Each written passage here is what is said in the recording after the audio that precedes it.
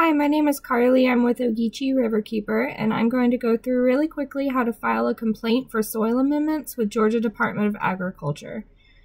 So first, you can either pause this video and get this address right here, or I like to just Google Georgia Department of Ag soil amendments, and it'll give you a link straight to this page. Once you're here, you can click on the complaints link right down here in the bottom left corner, and it'll take you down to the link for the soil amendment complaint form. Then you can click on this link and it'll take you to the form.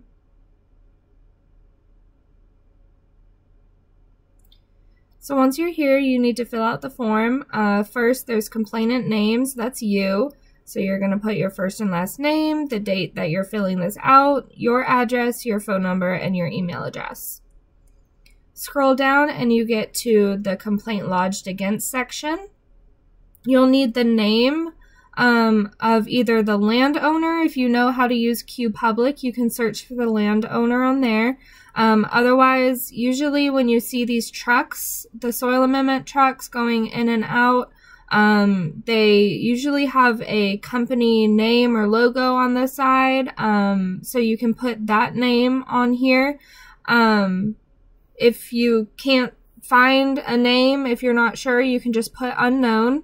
If you are able to find the name, you can Google that name, and usually it'll give you like a company information page, and you can put in the phone number there. And then for the address, try and be as specific as possible. I like to, when I come across a soil amendment site, pull over, drop a pin on my phone, and it'll give me the exact road number. If you're not sure, you can just put the street name, and chances are a Georgia Department of Ag person driving up and down that road, they're going to be able to see it. But if you're able to get the exact road number, that's very helpful. And then you'll put the city, the zip, the county. And then when you get down to nature of complaint, you want to, again, be as specific as possible. Is there an overwhelming smell? Tons of flies? You can see vultures flying around. And then if you're able to actually see the site, it's really helpful if you can see runoff, puddling, if you can see them applying during or immediately after a rain event. Those are all good information to put in for nature of complaint. For directions from major city, again, I like to just use my phone, drop a pin to that site, and just look at the directions from, you know, Macon or Atlanta or wherever is close for you.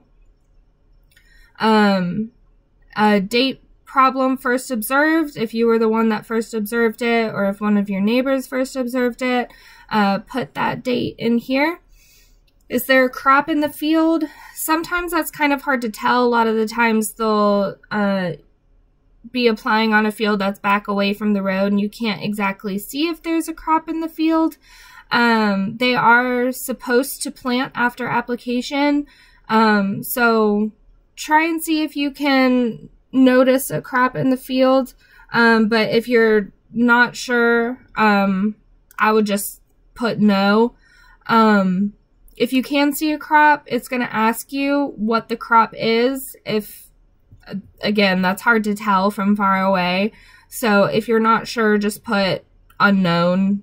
And then for type of application, a lot of times for surface application, you can see them spraying something.